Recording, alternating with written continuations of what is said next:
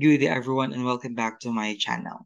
So this particular video will be discussing about Philippine environmental laws as part of our pollution topic in NGIC 9 or environmental science.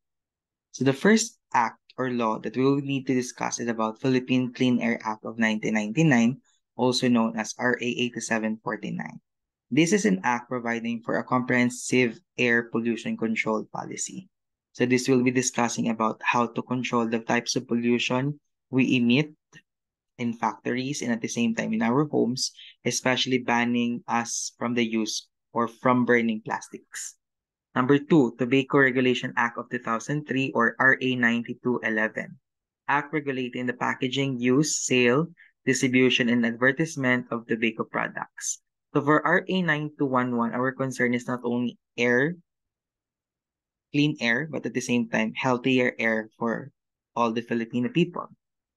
Number three, Toxic Substances and Hazardous and Nuclear Waste Control Act of 1990 or RA 6969. This is an act that regulates, restrict, or prohibit the importation, manufacture, processing, sale, distribution, use, disposal of chemical substances and mixtures. Take note of the word regulate and restrict. So we need standard protocols and also permit on the transport and also in the process of buying and selling these particular goods in the country. That is under RA 6969. The fourth law would be Ecological Solid Waste Management Act of 2000. RA 9003 provides guidelines and targets for solid waste avoidance and volume reduction through source reduction and waste minimization measures. So this particular law will not only tell us about how to segregate our waste into biodegradable and non-biodegradable, but at the same time, it will talk about what is solid waste and how to properly dispose it and the guidelines on how to establish a good dump site or a sanitary landfill for waste disposal. Number five would be Philippine Clean Air Act of 2004, RA 9275. Act providing for a comprehensive water quality management of our fresh, brackish, and marine waters focusing on pollution prevention. So aside from providing us with how to prevent pollution by following this particular law, we will also classify the types of water depending on their use. That will be under RA 9275. The sixth law is the Water Code of the Philippines under PD 1067. Revised and consolidated the laws governing the ownership, appropriation, utilization, exploitation, development, conservation, and protection of water resources.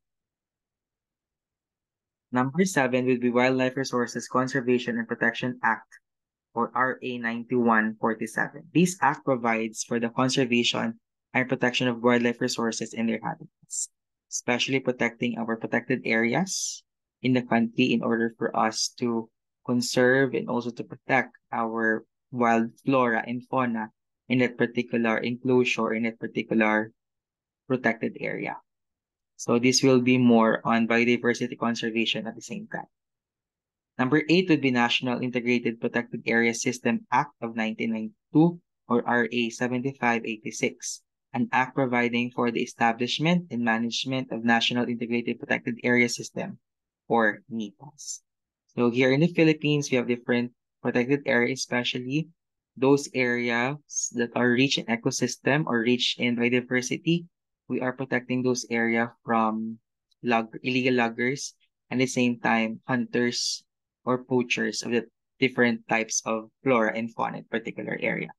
That is under your RA 7586. And the last law would be Indigenous Peoples' Rights Act or RA 8371. IPRA seeks to recognize, promote, and protect the rights of the indigenous people, especially in their particular domain or in their particular area. So as much as possible, we are giving these areas to them for their utilization and for also for their own culture and tradition to be followed in that particular area. And that will be taught under Indigenous Peoples' Rights Act or RA 8371. I hope you can memorize all these particular laws, environmental laws in the Philippines as part of our discussion on pollution control. See you in our next video. Thank you and have a great day.